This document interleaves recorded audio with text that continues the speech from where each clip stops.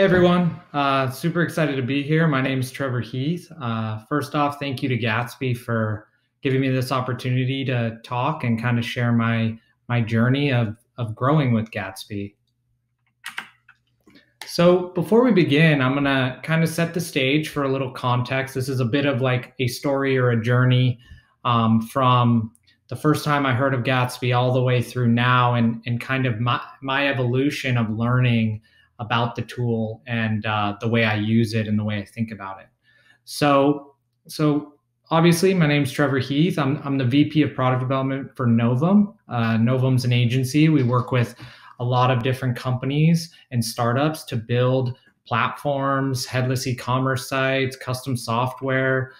These companies could be growing startups. They could be, really brand new companies, or even sometimes enterprise.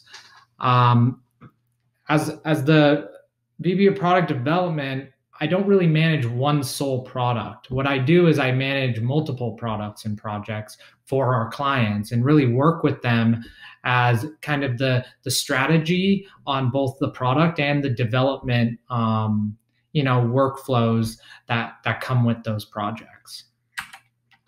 So obviously, working with all of those different companies and getting a chance to be in unique industries and you have unique requirements. I do a lot of stack planning and comparing solutions and determining what's going to make sense for their needs. This is something you may not get as much of if you work on the same project or product over long periods of time. I've been lucky, and it's kind of one of the good things about being in that agency style service is that you get to work with so many different people across so many industries, and you really get to think critically about their problems. So one thing I've learned is that process is really hard, and every time is new and different, but every tool I can put into my tool belt really equips me to be better set for delivering a solution for the next person and working on something that I'm going to be proud of. So in this talk, my goal is really just to share that story, kind of share how it started with Gatsby, where I've gone over some projects that I've worked on, and how each of those projects kind of gave me a little bit clearer idea and a little deeper dive into what Gatsby has to offer from a feature standpoint, as well as just from its capabilities and what it really fits with. And I think by the end you'll be a little surprised about some of the ways that I think about trying to use it. So I assume that process is relatable to many of you. You're probably on that journey with Gatsby as well as other tools. So at some point in this, I may be at a point where you're like, yeah, that's about where I know. And then hopefully what I continue on with can help you onto your next journeys and ventures and attempts at using Gatsby to produce a great, beautiful product. So here's really the last 5 years. So let's travel back to 2016. So 2016, Gatsby was young. This was probably the first talk that I had seen. I was really involved with GraphQL, Apollo, React, and building a lot of platforms back then. Static sites were, something that were being brought from the dead, it seemed like, and being brought back to, power, landing page experiences and other things. But I hadn't really played with it too much. I was mainly focused on like dynamic data and platforms. So I was at Apollo, and I also remember seeing this talk and kind of getting an idea of what Gatsby was. And at that time, it was really young, and Kyle was obviously really excited about it then, and I'm sure he's continued to be excited as it's grown.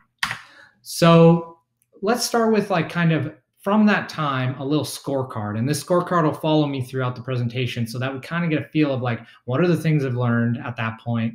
What is my evaluation? And then some arbitrary point system where the points don't really matter, but at least they're there. So we get a little idea of, out of 100 scale, where do I kind of feel like I was with Gatsby as a tool in my tool belt.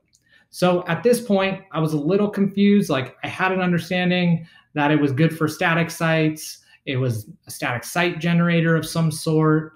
I think some people nowadays still think of it that way and really not much more. But that's kind of where I was. It was a cool tool. I was interested in it, but I didn't really have a fit for it with the things I was working at. At least I didn't realize that.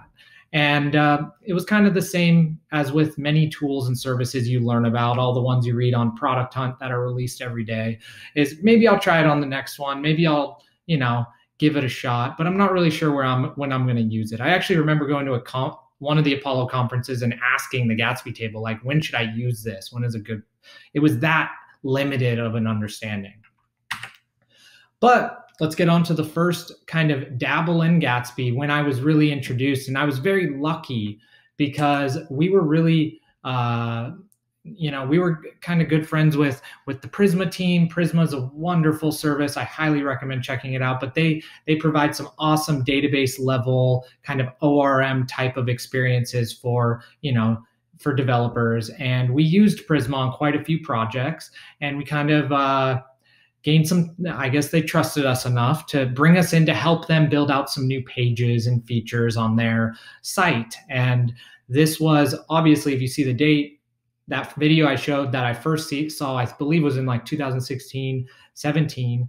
It took a while before I really got a chance to play with Gatsby, and this was that chance. We were brought into the project. It was already established. The code base was there, and really they just needed some stuff added to it and some features and additions. But it was a good start. So on this project, the requirements were pretty straightforward. Wanted to be flexible and fast, performance-wise. The content on the pages and in the docs and the blogs were all markdown driven. And kind of a unique thing was, the idea of embedding React components into that markdown, which I'm sure many of you read through these requirements, you say, oh yeah, Gatsby's great for all of those. Strong SEO, obviously, the static piece of this was a big deal. So obviously a lot of these decisions were made for us when we got to work on this project, which really helped us understand how people use Gatsby. But pretty simple: React and Gatsby, flexible and fast. Gatsby Markdown, having Markdown generate out the pages in that jam style workflow was really cool and awesome to see. Inline React components, we were using Gatsby plugin MDX. I think it was pretty early in the days of that.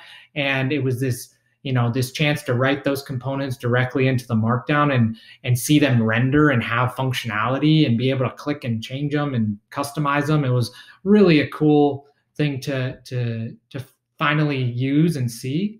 And then lastly, strong SEO, I think pretty straightforward, like Gatsby's statically building those pages out, using the front matter and the Markdown to be able to create, the SEO information that we need, and then plugging that into something like React Helmet to put those HTML tags in the top. So really the core, most basic understanding of Gatsby was starting to form. Some of the overall arching concepts, I got to understand the config and like how you can, put plugins in there and manipulate the type of functionality that Gatsby is going to provide you as you build. And then the build, I call it the build because I think the build is a really important part of Gatsby, and it's a part that's kind of misunderstood. And I didn't know a lot about it when I started. I just saw a bunch of lines go and times, and I'm like, oh no, there's an error, and now I'm like struggling to figure out how to solve that error. I think everyone's kind of, gone through that process. But as you start to realize what it's doing, you start to understand the flow. You start to open up possibilities, which we'll talk about. The plugin libraries, like, who doesn't like plugins? Plug stuff in and get functionality. It was really awesome to learn and see how that worked. The Markdown and the MDX, lastly, like to be able to generate pages by just putting in Markdown and being able to plug React components in. It was really a cool experience that really gave me that feeling like, yes, Gatsby, I want to use Gatsby on my next, project that's similar. Overall evaluation, it was just React and GraphQL for the most part, with a little bit of extra stuff that you had to kind of get a feel for. But like when you're building it, it's pretty simple and straightforward if you have a basic understanding of those two. I think thinking statically as opposed to dynamically with the client-side data fetching, the single-page applications that I was building a lot was different. I had to think about the data's coming prior to the site being loaded. This is in the build, and how do you take that data and use it without being able to have users kind of interact with you and tell you what data they wanted. And then also just overall, I love the plugins, like being able to go, oh, I really want this functionality or this integration. Is there a plugin? Yes, there's a plugin. Perfect. So I think all of these pieces really gave me that push forward to move forward with Gatsby and try it out. So later that year, after realizing that our site at Novvum was pretty embarrassing, that we were still relying on something like Webflow to build our site. It was simple. We were so busy building applications and other things, like we never really took the time to build out our own thing. And I think after working on the Prisma, it was like a no-brainer. How do we bring what they've done to our website and give us that speed, that SEO ability, that, really customizable, flexible, but super performant site? And I think that really got us there, was working on that. So we decided to. So in not only with the requirements that I listed with the Prisma one, we followed it pretty much to a T with this. We also decided we wanted a few extra things to dive farther into Gatsby. One of them being, how could we share configuration of our theme, our brand, our kind of foundational core functionalities across multiple sites? We didn't want to just build a landing page. We also wanted to build, you'll see the Novvum wheels. We wanted to build an internal documentation site. We wanted to build a blog. We wanted to also build a client portal, which actually required some sort of authentication.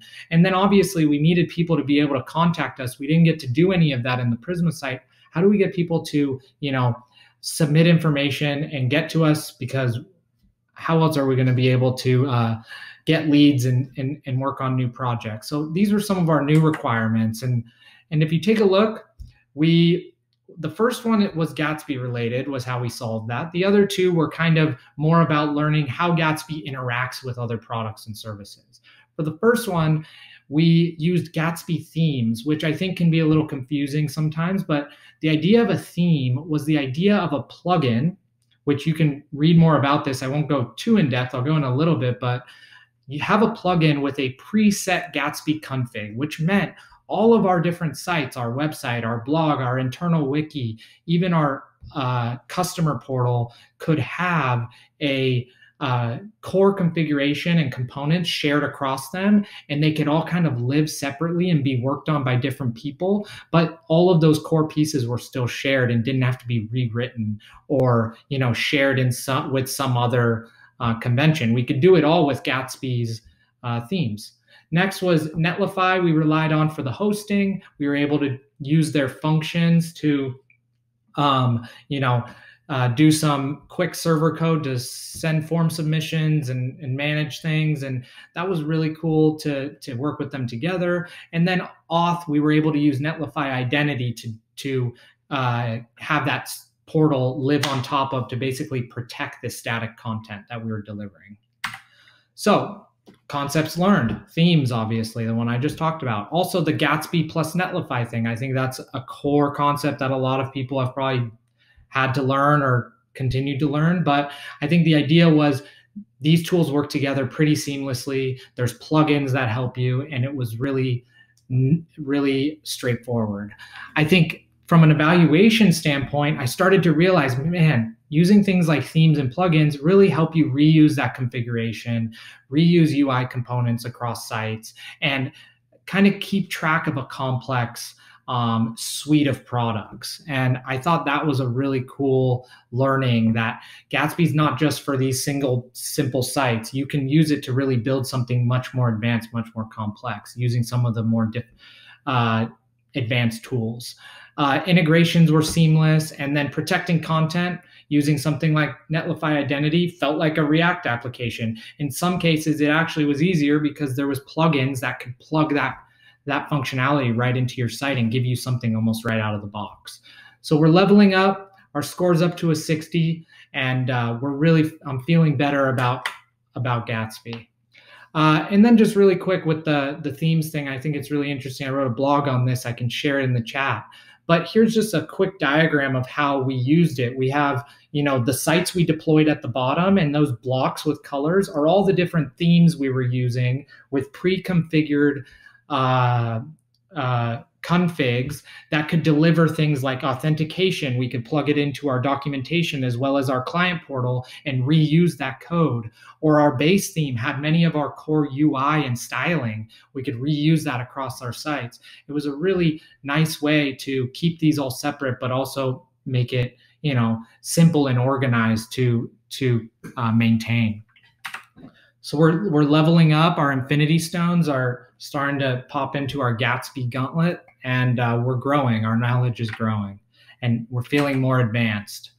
So onto a more recent project that was, really one of our most advanced forays into Gatsby. Really got us to learn a lot about the core inner workings of Gatsby and playing with different features, things that you may not get to unless you're, diving deep into more complex data sets and more complex integrations. So Jackson is an e-commerce site, been a pleasure to work on with a good friend of mine who grew this business. And he came to us off of a Shopify theme. It was not performing well. He wanted to do A/B testing. He wanted to use new data and integrate it. And as you know, with a Shopify liquid, it's a nightmare, to be honest. And he was ready for something different. With the work we've been doing with Gatsby, it was like, well, maybe Gatsby is the right way to go here. We did some research, started to really dive into the world of headless. We needed to find ways to, integrate all that Shopify product information. Jackson's team also wanted to, find better ways to manage product details. Like if anyone's familiar with Shopify, like Shopify is a little difficult sometimes to get some of that like really detailed nitty-gritty product information. And with something like a jewelry site that Jackson is, there's so many variations and types and lengths and widths and thicknesses that like you really need a way to manage that. Also, they wanted to integrate some custom data sources like Trustpilot, where companies like this really, it's critical to have reviews on your site from a place like Trustpilot. And how could we get that into the site in a performant way? They have tens of thousands of reviews. We needed builds to be performant and hosting to be fast. Like a site like this was extremely image heavy, many pages, many more than a standard landing page. You have hundreds and hundreds of pages of products, every page having multiple images. There's a real importance to being able to build something quickly. So when there's a new change, it's not taking forever to get that change out to the customers and the users. And then lastly was a thing that we hadn't really played with much on Gatsby was the idea of like, hydrating the client with additional data on load through client side, fetching or querying of, maybe your own API, or in this case, the storefront API through Shopify, because we need to make sure discounts are up to date. We need to make sure that inventory is available when they're looking at the product. If you're building that and relying on the built data, that data can get stale. So there's some pieces to an e-commerce site that still requires that client-side data fetching. So what were those solutions? So the headless CMS integration, we went with the Gatsby source contentful. It's been pretty enjoyable. And this was really different than Markdown because it was giving the power now to marketing people, to content people. They didn't have to live in the Markdown world. They could live on that headless CMS. We pull the data in, and we in the same way we did it with the Markdown, we're able to generate those pages. We use the Gatsby source Shopify, which I'm very excited. There's a new one, and I can't wait to start using it. Just in my busy schedule, have not had a chance, but it's a place that I want to get to soon and start to play with. I'm excited. We also did some really interesting stuff with Google Spreadsheets, Gatsby source Google Spreadsheets, where we're actually managing a lot of product information, variant sizes, thicknesses in a Google Sheet, and then kind of stitching that data into our GraphQL layer with Gatsby to now not only get all the Shopify information, but keep very specific, information about every product and variant in a completely different data source, and they all kind of work seamlessly together, and I'll talk about that a little more. And then lastly, we got to build a custom plugin because we found that the Trustpilot plugin that was available wasn't quite what we needed. So we really dove into the concepts of building a custom plugin and being able to get those nodes, create new Gatsby nodes, and then use that data throughout the site. So now we're going a little deeper and deeper into, the Gatsby verse. Lastly, for the builds that had to be performant and hosting fast, perfect timing when Gatsby Cloud was available for us on this project. We were able to switch over to it for both the builds and the hosting. And I can say to this point, it's been a really awesome experience. And it's just another evolution of Gatsby's ecosystem that brings it more and more to a simple, central, seamless place. And then lastly, for the client-side hydration of like product information, so like whether products are available, using Apollo Client was a way that we could, make calls to the storefront API for a certain product. And I think we'll talk even more about this because I think this is what's leading me to the next places I want to go potentially with Gatsby, and the place I already started to. So if we look at Jackson's application, I think this is a more advanced Gatsby application. We have that Gatsby build process in the middle. That's going to spit out our client when we go to serve that. Currently hosted on Gatsby Cloud. The build is actually, in our case, also done on Gatsby Cloud. And that is just, it's been such a smooth experience to be able to build those things on the cloud, host them right there, and be able to perform so admirably to millions of users a month, in which Jackson has. From the top, we're looking at all of the different data sources, and this isn't all of them, but it's really the core ones of the Shopify storefront, bringing in product data into the build. We have the contentful information about all the pages going into the build. We have the Google Sheets information for that Shopify products, additional details in there. And then we have that custom Trustpilot plugin, all kind of bringing that data together. And what's really unique is using something like Create Resolvers to make all that data so accessible throughout your application. And I'm not going to go deep into that more advanced feature, but I will say that every one of those evolutions of Gatsby brings on more and more functionality that really helps you, handle these complex data sets and then use them creatively in your project so that it's seamless and easy. And then lastly, we'll look at the live product data on the bottom left, but that's just being able to now, hydrate from that same source that's used in the build, the Shopify storefront, also on the client. So now that some of that data becomes available to you in real time as the user's using your application or your site, as well as statically through the Gatsby build process. So overall, after this project, I'd say skilled up to a 90 out of 100. The new concepts, CMS integration, the plugins, the Create Resolvers to stitch this data together, the custom plugin building, then using Gatsby Cloud to host and build the application all the way through the whole entire flow from creating, building, all the way to hosting. It's been, the concepts kept adding on. Now we're the Apollo integration to be able to get that live data and starting to think about, hybrid applications and how static and dynamic data can work together, which in the evaluation, you'll notice I started to realize, the headless architecture really opens up the possibilities for not everyone needs to know MD or Markdown. They can start to, create content easily using something like a CMS and then allow developers to display that content in beautiful ways. The GraphQL layer really makes managing all of these data sources you see really simple because you can stitch them together and say an item in Contentful relates to an item in the Google Sheet, and now that data can be shared across, or the Google Sheet has product information that can be related to the Shopify data, and now Gatsby's helping you manage all this data across.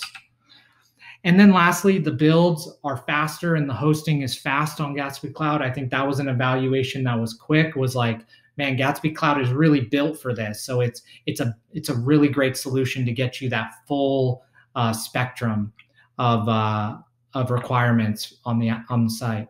And then lastly, the hybrid experience, which we'll jump into in a minute. So obviously, over time, the list of things, the evaluation has grown and grown and grown, and I'm starting to get a really good feel of all the different ways that Gatsby can be used and be leveraged to create beautiful experiences. I won't go through all of them, but we'll share it after, and you guys can read through all of those points of evaluation I've come up with. So, well, I guess with that, Gatsby's pretty much nailed down. Maybe not. I think the hybrid app thing is something, it's the next frontier that I'd really love to explore. We'll hop back to the Jackson application and just really focus on that, is this idea that your static data can kind of interact with the ability to fetch live data in real time. It's such a unique opportunity here to be able to bring performance sites alongside dynamic sites.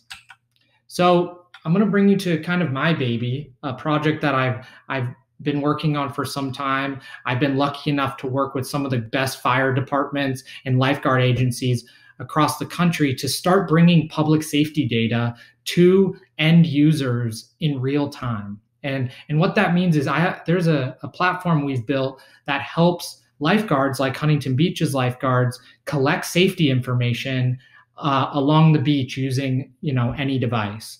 That data becomes so valuable, knowing things like stingrays or how risky is a tower based on the wave activity or the rescue information. Well, guess what I decided here? I decided that I was going to try Gatsby for this. And it might be weird because a lot of this is dynamic data. It's in real time. You can't show stingrays after they happen. You need to show them when they're happening so people know. There's also a lot of information that is static on the site, though. So it made me think, well, how about all these FAQs? They're not going to change a lot. They're static. We want them to be performant. We don't need them changing a lot. How do we kind of bring those two things together?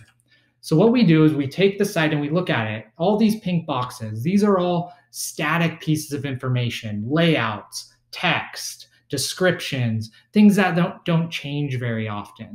You'd be likely to see these in a standard page query that you have in your Gatsby pages. This would be, you have the name and the slug and the images and even the towers and where they're placed on the map could be static because those things just don't change. However, we can also pull in reference IDs that can then be used on the client to potentially pull in fresh live data in real time. You'll notice here we have an agency ID. We also have a tower ID for every tower. That data helps hydrate the application with all of this fresh content as the user is experiencing the platform. So behind the scenes, all those pink boxes, the layout and the basic information is all static, but those green boxes are refreshed with fresh data when the client is loaded.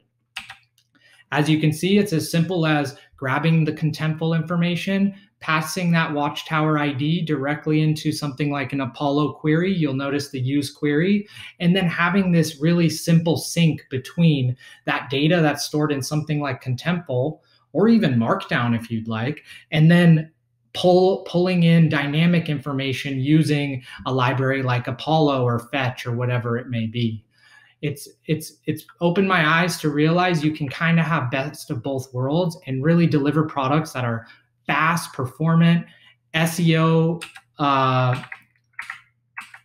optimized, and still provide really real-time information to your end user. So what are some final thoughts as we finish up? Gatsby is not just a static site generator. That's something I learned as I started to move through the process. Like, it's so much more than that. The advanced features help you manage like complex projects, and it really opens the door to building suites of projects across a company or across different domains and industries, even though it seems like it would just be used to prop up one landing page. With Gatsby Cloud, building and hosting infrastructure is a breeze. I think that's something that's really been wonderful is you don't need to worry about the servers. You don't need to worry about builds being optimized. You can get that performance right out of the box. And now with Gatsby Functions, something I did not talk about, the server-side code becomes more accessible. And I'm very excited to potentially use that on something like the weather data on this page. So with that said, there isn't a better time than now to consider Gatsby on your next project. I cross out static because I really believe there is some hybrid opportunities here. And honestly, at this point, when a new project comes in the door, there isn't a reason I'm not considering Gatsby to potentially be that solution. So thank you guys for listening. My name is Trevor Heath. I'm from Novvum and excited to hear your thoughts.